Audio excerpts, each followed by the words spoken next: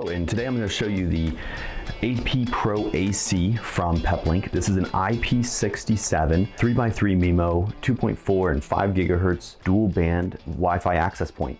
And what's nice about this is the ruggedized enclosure. And so I'm going to be actually deploying this out in the field. And so what we're going to do is mount this to a mobile vehicle to provide Wi-Fi for a big coverage area for COVID testing, actually. So I'm flying out on Monday or Sunday, and I'll install this on Monday. So I thought it'd be a really neat opportunity to go over the different installation methods and powering it up and the options that it has. So you have the AP Pro AC. It's going to come with two Ethernet watertight connectors that you're going to want to use when you're installing this outside. It's going to come with a pole mount kit. It's going to come with a DC power input kit. It's going to come with screws to mount the bracket to the AP. And then it's going to come with anchors if you want to mount this to a wall. The AP itself has 2 gigabit Ethernet ports, a antenna port on the bottom, and then 2 antenna ports on the top. That's your 3x3 MIMO. So if you're installed, if you're going to look at this connected, you'd have two antennas here, 1 antenna down here, and then you have your 2 gigabit Ethernet. You also have your DC input if you want to power this via DC. So you'd unscrew this, you have your DC input, which is 12 to 36 volts, and then you would run a wire and solder that into this connection here to create your DC power. Now I think most people would operate this with PoE power.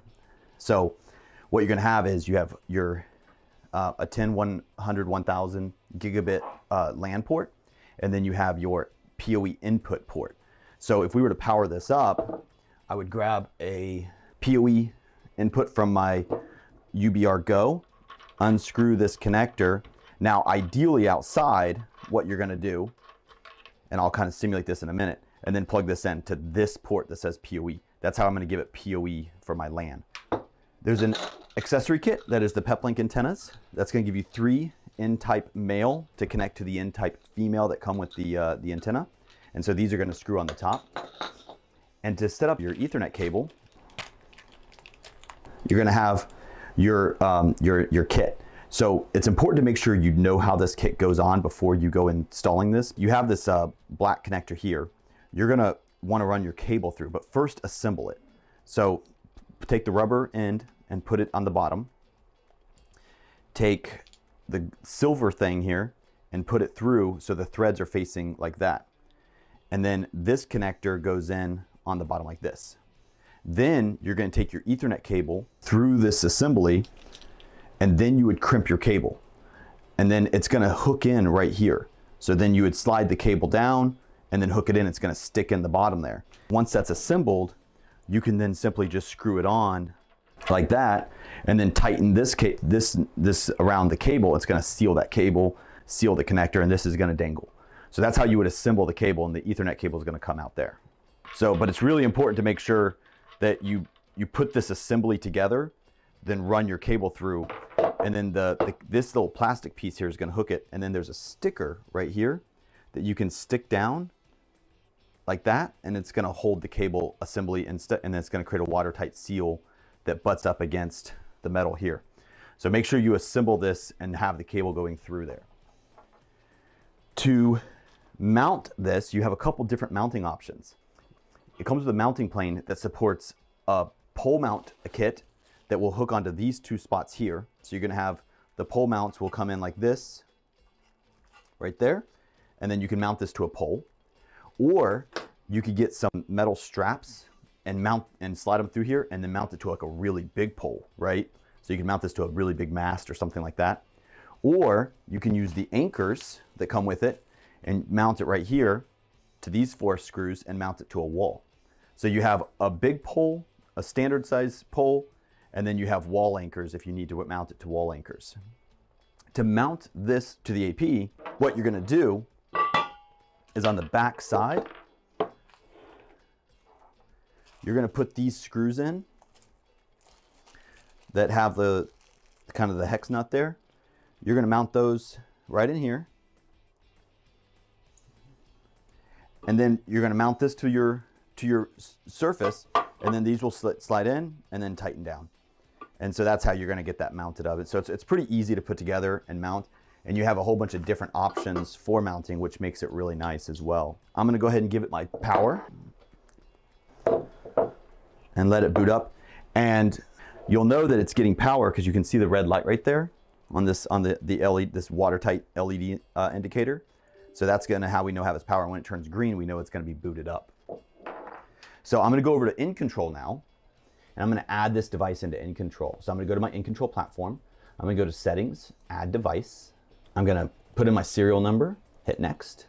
I can give it a tag if I want to. I can give it a name if I want to. Hit Confirm. Go back to my dashboard, and you'll see the AP shows up right here. And I'm using my Uber Go to power the AP just so I can show you guys this video. So what we're going to wait for is it just to turn green and come online. So you can see that it's turned green just while we're waiting for it to show up on InControl, which it already has, but I'll go ahead and do this. We could just screw these antennas on like that. So you just take off the rubber caps that it comes with, push that down in there. And I would use like a little wrench or something and just tighten it one nice good tight. And once you get it on, so that you don't have to worry about it leaking or creating it, get that nice good seal. There we go. So we got our bottom one on there and our two top ones. So that's what it's going to look like. I'm going to go back over to InControl because now it's showed up in InControl and you can see my AP here. Now there's a couple ways to program this AP in InControl. The easiest way is simply to go to my Wi-Fi settings in InControl, go to group-wide SSID settings, and I can create an SSID. So I can say enable Wi-Fi management, hit save changes, add a new SSID, and I'm just going to say AP Pro AC. Once you give it an SSID, I can then choose what types of devices that it's going to go to based on tag. So when I inputted this tag, it has a mobile tag assigned to it. So I can say this SSID is enabled on some devices, or all devices except. So if I say this SSID is enabled on some devices, I can click on here. My tag that I assigned to this AP is going to show up right there. And then I can choose my security policy. So I can do WPA3, WPA2 or WPA3, WPA2 only, WPA2 enterprise, WPA or WPA2 personal, or WPA and WPA2 enterprise. So for this sake, I'm going to do WPA2, WPA3. I'm going to give it a nice little secure password. And then I can choose either layer 2 isolation if this is going to be a guest network and you want to make sure that devices can't talk to each other. If we're going to have a whole bunch of these devices, I can enable our fast transition features. We can also block LAN access. Once again, if you're trying to secure this for like a guest or a group of students or something like that might connect in, you can just block LAN access, which means they're going to connect to this and then only go out to the internet. We can also customize what subnets they're allowed to access and block them from traversing over PepVPN. You can also give a group-based speed limit to the entire SSID, and then additionally do a per client speed limit on the SSID. And then you can also do a network prioritization QoS so that you can tag this SSID over your network. You can enable VLAN tagging and tag it to any VLANs available in InControl. You can restrict based on an allowed MAC address list, which I'd recommend doing our new group managed MAC addresses instead. We do have multicast settings capability, radio selection capability, the maximum number of clients connected if you want to, and then you can enable your captive portal right here. So I'm gonna hit save changes. I've got my AP Pro AC assigned to my Mobile Health Clinic 1 tag, and I can go back to my dashboard and see that this tag is applied to this AP. So now if I click on the AP itself, you can see that the SSID AP Pro AC is being pushed to this device already. I'm also running the latest firmware. If I need to update the firmware, I can go to Settings, Firmware Management, and then choose the latest firmware. Let's take a look at AP. If I go to Settings, Remote Web Admin, I can see that I'm getting an IP address right here from the Uber Go, and then I can see what firmware and the status of this network. I can then come into the network options, and I can actually change my management VLAN ID. So if I want this to connect to like a VLAN 100 as my management VLAN, I can program that 100 right there. I can also enable spanning tree protocol. I can also schedule reboots and configure the mode of this device, whether I want it to be in router mode or bridge mode. Bridge mode is going to obviously extend your LAN and pass your VLANs. If I put it in router mode, the Ethernet ports are going to convert into WAN and LAN ports, and then I can do NAT or IP forwarding. So I can actually turn this into a router with IP forwarding and then route these VLANs over to my next network. So I'm going to keep it in bridge mode, but there is some cool routing features that you can add here. And then if I go to my LAN options, right now I'm in bridge mode. So my LAN and my WAN are basically sharing. So we need to change it to router mode if we want to do that. And then if I go to my Ethernet ports, I have my Ethernet ports and I have the ability to trunk my VLANs if I want to. So like VLAN ID.